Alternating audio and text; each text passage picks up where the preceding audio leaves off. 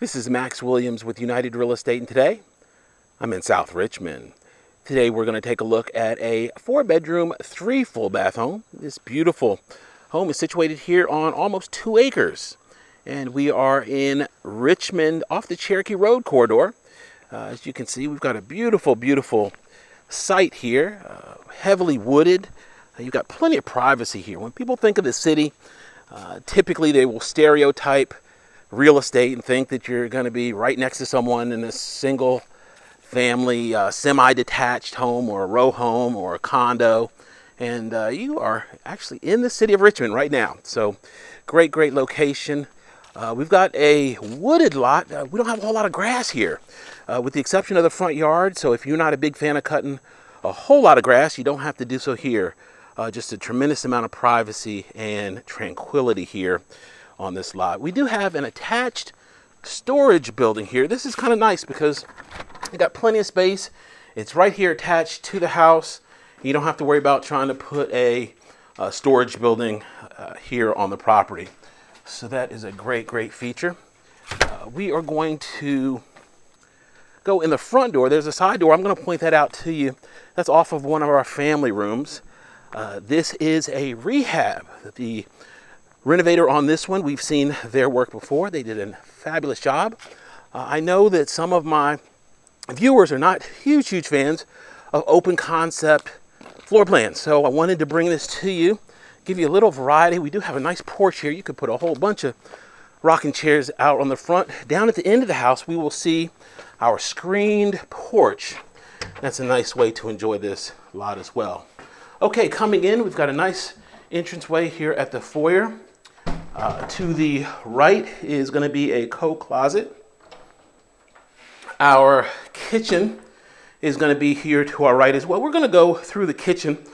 We do have 3 fireplaces in this house, so not many homes can boast about that. Great fireplace right here in the kitchen. Beautiful wood floors. You've got nice open space here in the kitchen. They actually put a dinette right there, wood floors, granite countertop. Nice glass backsplash we can see in place there, double bowl sink. Nice range hood and stainless steel appliances as well. Your refrigerator, we go right there in the middle of the frame, and then some additional counter space there to the left. That's going to be our formal dining room straight ahead.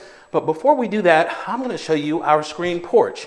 Look at this split door here. This is kind of neat. You can close the bottom half, and then as he's cooking dinner, he can just pass it through as the ladies enjoy a nice chat out here in the screened porch. We do have a door there so you can come in from the front as well. All right, I'm going to pop back. I'm going to show you the backyard here from this side really quick so you get a good idea. This is all brick construction. You can see all the way across that brick. We've got a little bit of siding back there, but the vast majority of this home is brick. There is a deck back there as well. So you do have kind of best of both worlds with the screen porch and a traditional deck. Okay, we're going to transition into our dining room. And one of the things I really like about this floor plan is you get a lot of common space. This is going to be probably our more formal living room here. It gives us the ability, if you've got a family where you've got a number of people that will come in and congregate, or you just kind of want to have separate spaces, this is a great floor plan. The only reason that caves are so popular nowadays is because the gentlemen usually get on the ladies' nerves, and you guys just need your own little space to kind of gather your thoughts, and you don't want to see or hear from him.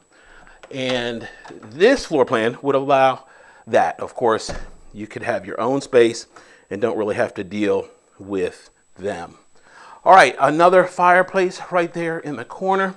This, of course, is going to be the staircase going out to the parking area. So you don't have to come in and out of the front door. Save you a few steps there. This home does have a new gas furnace, new water heater that's right there in front of us. Your washer and dryer will go over there in the corner. Upgraded electrical has already been done. Now, I wanted to point this out. Every time I talk about gas furnace, I talk about a metal flue. These high efficiency gas furnaces, these two flues are actually PVC. They will go up across this ceiling and out the house. That's our ventilation. So if you see these pipes, these plastic pipes sticking out the side, that's often a telltale sign that the home has gas furnace, and that's where it terminates right there. Just to give you a little heads up. Okay, we're going to go on back through. We do have one bedroom that's down here on the first floor, and we also have a 3/4 bath as well. This particular bedroom does not have a closet, so it would also double as a nice office. An appraiser may or may not actually count it as a bedroom. We've chatted about that before on previous videos. This is a really nice renovated, I said it was a 3/4 bath. This is actually a full bath. We've got a full-blown tub and shower. They did a really neat job here with this tile. I like the modern look and the color scheme that they brought in. It's just a really clean looking bathroom. Our linen closet right there. Okay, we're gonna transition. We've got a couple more closets. That's a utility closet. This one is another closet. And then we got two more doors there. So plenty of storage down here on this level. Okay, we're gonna pop upstairs to our bedroom level. Once again, we've got these beautifully refinished wood floors. Here to our right, this is kind of neat because we have some unfinished space. They've got a little light on, but this is there's flooring all the way through. So there's just a lot of storage space there. I've seen some people that have gone ahead and finished that space, but I don't think we have quite the headroom that would be needed in this case to make that work. This is going to be our hall bath, nicely appointed. We see the same basic style here in the tub shower area. The colors are a little different, but I'm really loving this gray and white color scheme.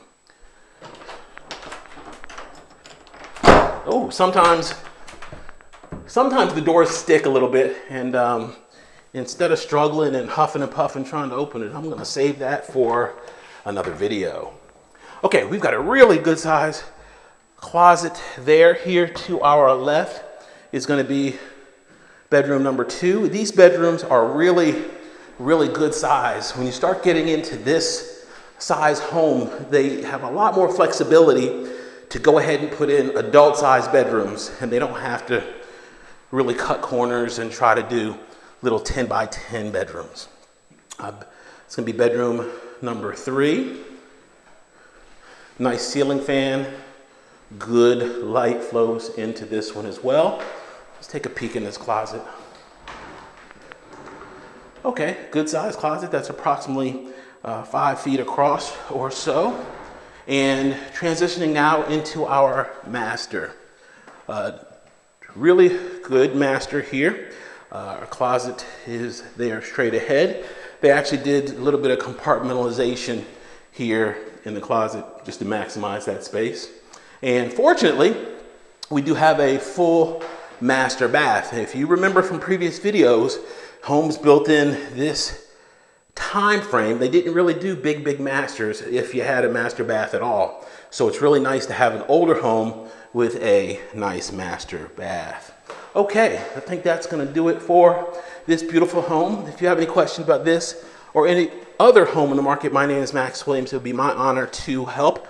Please be sure to comment, like, and subscribe if you'd be kind enough. I love hearing from you. And if there's anything you'd like to see in particular in future videos, let me know. Give me some feedback. I try to mix it up a little bit and give you a little variety. But what I think is important, you may not think is important at all. So let me know. 804-402-7788. Thanks so much for taking the tour. Have a great day.